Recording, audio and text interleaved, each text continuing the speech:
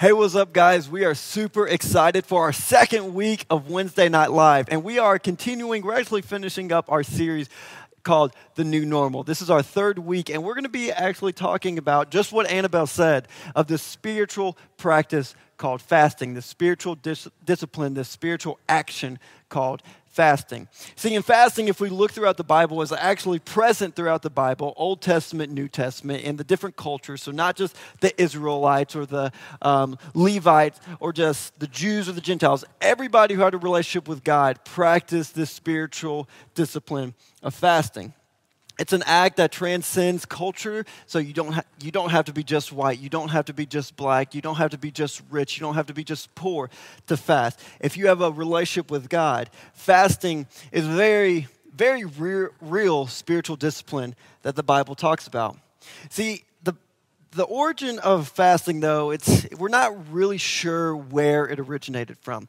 But we see in Scripture, specifically the Old Testament, that fasting was a religious activity. People who had this relationship with God, who followed God, who were worshiping God, worshiped God through fasting. We see people who practice fasting as a way to mourn, a way of grieving, a way of expressing extreme pain.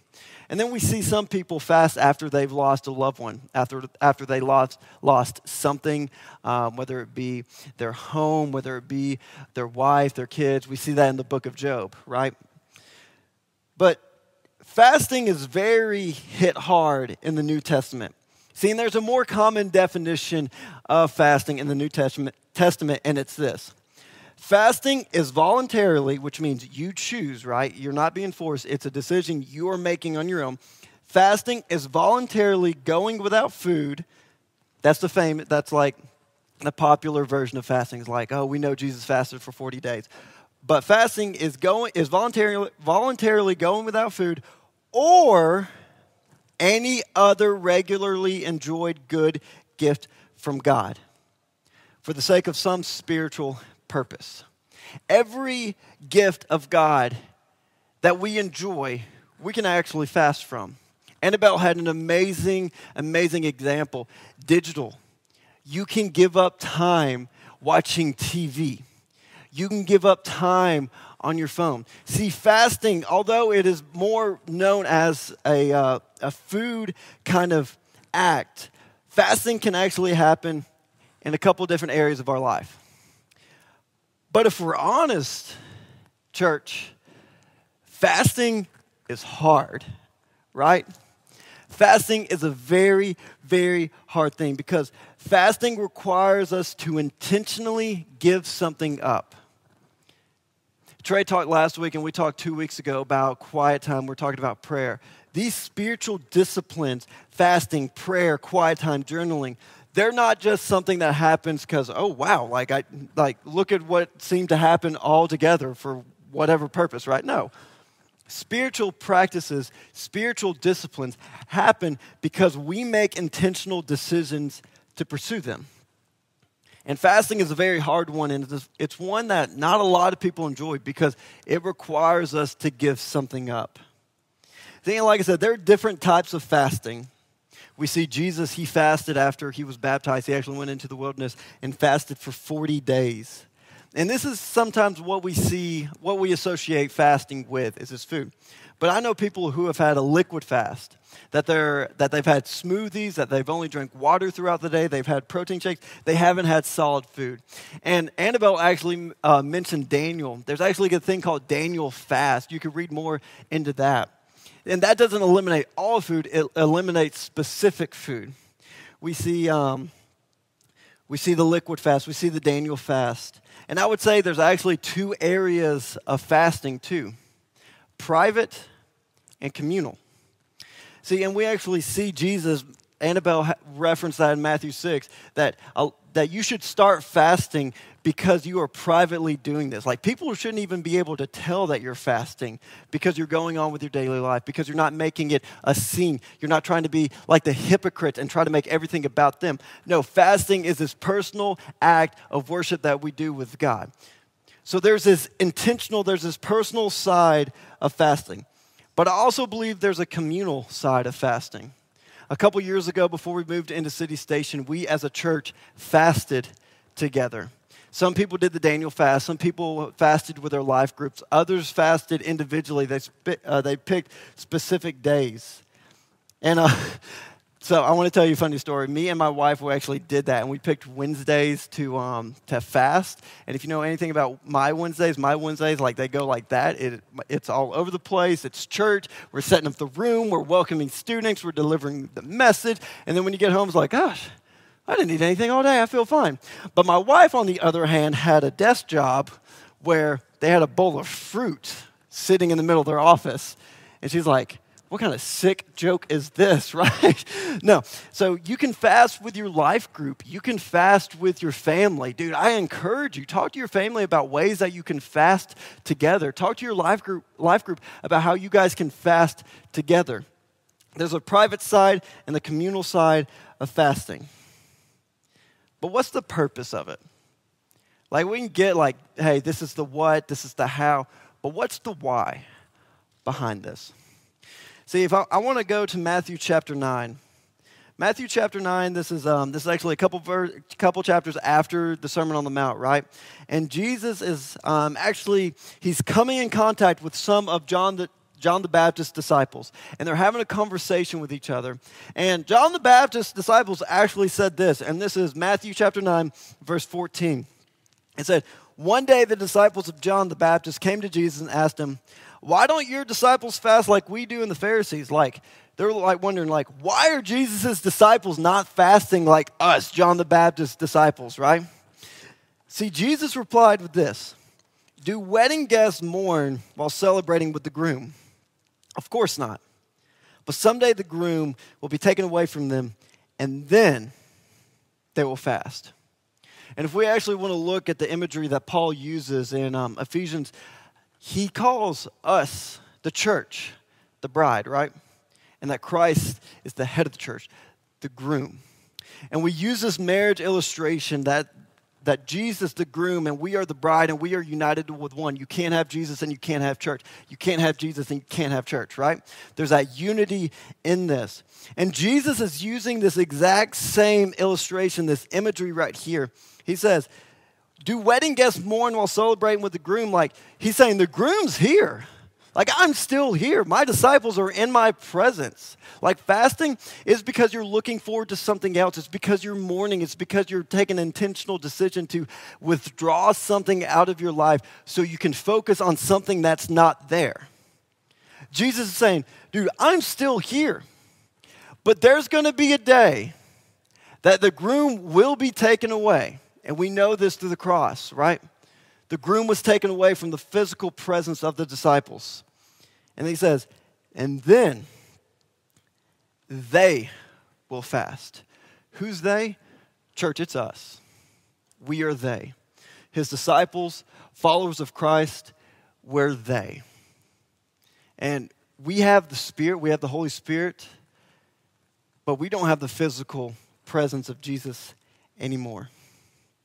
See, when the bridegroom was taken away, when the groom was taken away, to come a second time, there's an ache in people's hearts. These disciples, they didn't know what to do when Jesus actually ascended back into heaven.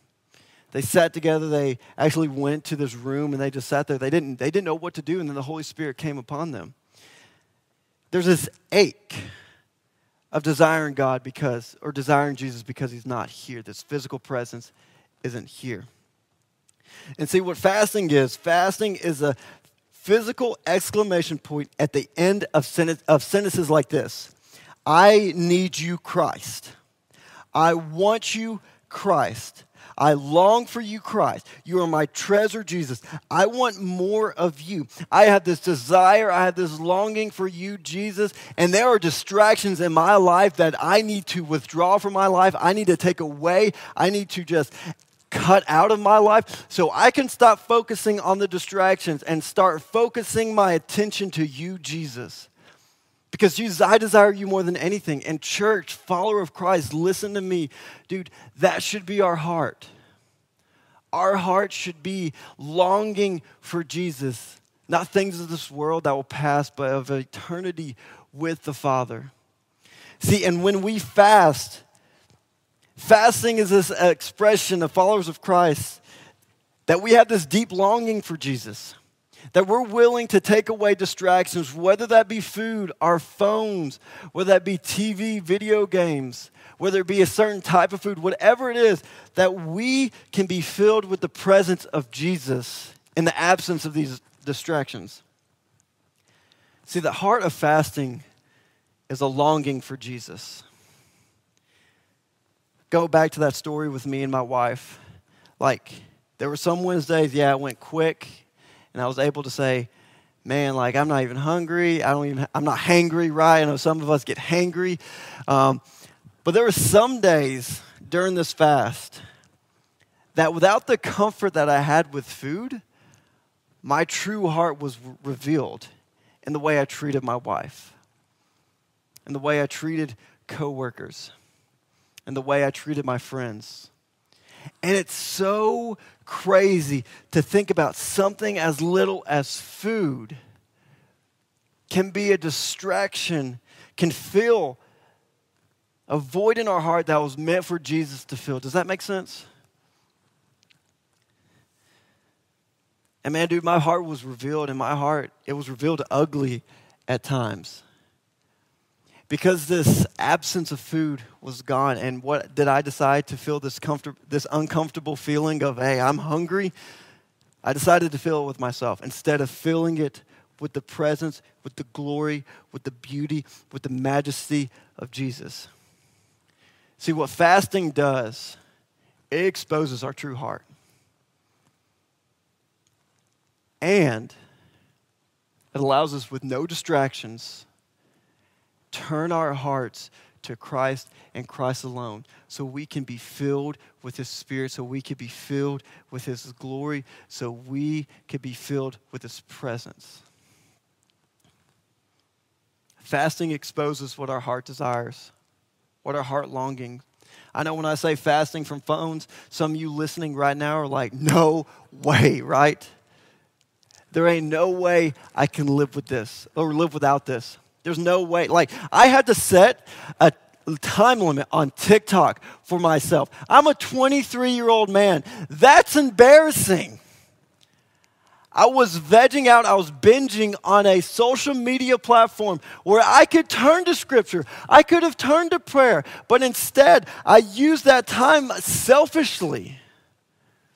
Dude, fasting exposes our hearts. So where do we go here from now? What do we do? What's my challenge to you guys? My challenge to you guys is to start fasting. I'm not saying you have to fast from food right away, but fast from something.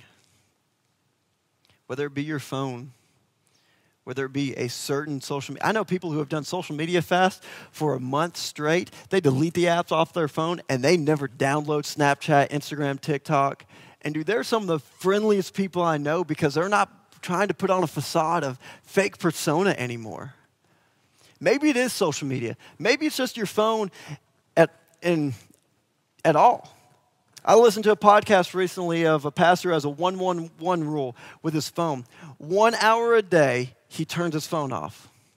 1 day out of a month, he turns his phone off completely.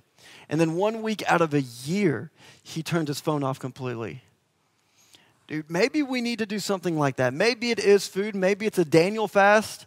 Whatever it is, start. But when you do start small. Jesus fasted the 40 days, and that's physically, humanly possible. But good night, don't try to fast for 40 days. Maybe it's just one meal right now. Maybe it's like, man, I'm going to skip lunch so I can devote myself to prayer. I put my phone away for 1 hour so I can spend time with my family. Start small and then build on that. Make that one meal, do that for a week. Maybe after 2 weeks or so of that, make it 2 meals. And then after a month of that, I'm not saying fast for a month, excuse me. Let me rephrase that. But after you've built up to this, maybe you go for a full day without food. Maybe you build up to where you can give your phone up for hold on, wait a minute, an entire day. Maybe you're able to build up into an entire week. Do something small and build on that. And then third, make a plan, be intentional, because these spiritual disciplines require intentionality. Fasting is not this practice where you go and is like, okay, I'm just going to fast after lunch. No, you have to set a time, set a specific time, set a specific day, a specific week where you're going to fast. Because that is a detailed, that is an intentional, that is a worshiping style of fasting. Make a plan and share that plan with somebody. Whether that be your friends, I encourage you, share that with your family and your life group. What do we want you to do? Guys, we want you to fast.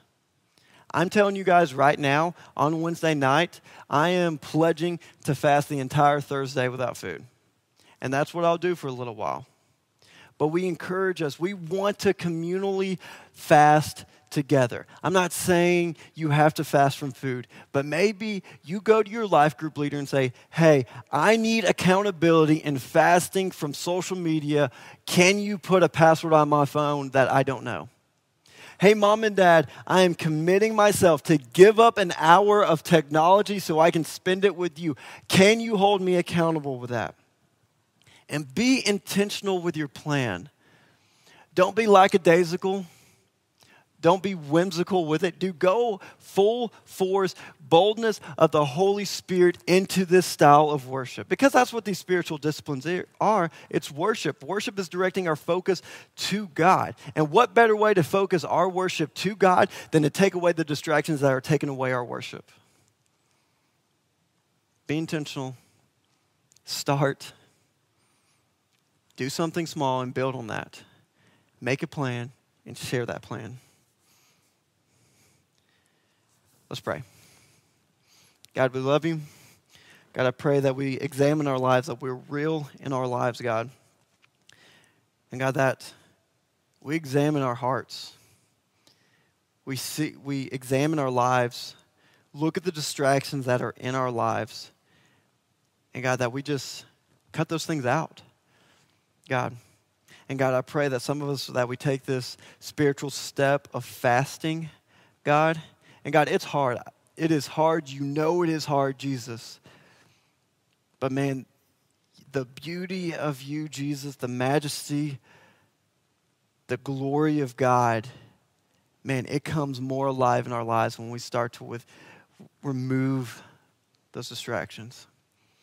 God, I pray as a Jesus family, we hold each other accountable, that we support each other in this fast, God. Whatever that looks like for each individual listening, tuning in, God. God, we thank you for giving us the example of fasting, God. And God, thank you for Jesus. We pray these things in Jesus' name. Amen. My challenge to you guys is in the comments section. Is to say what you're fasting from. Say what you're fasting from, when you're going to do it, and let's hold each other accountable.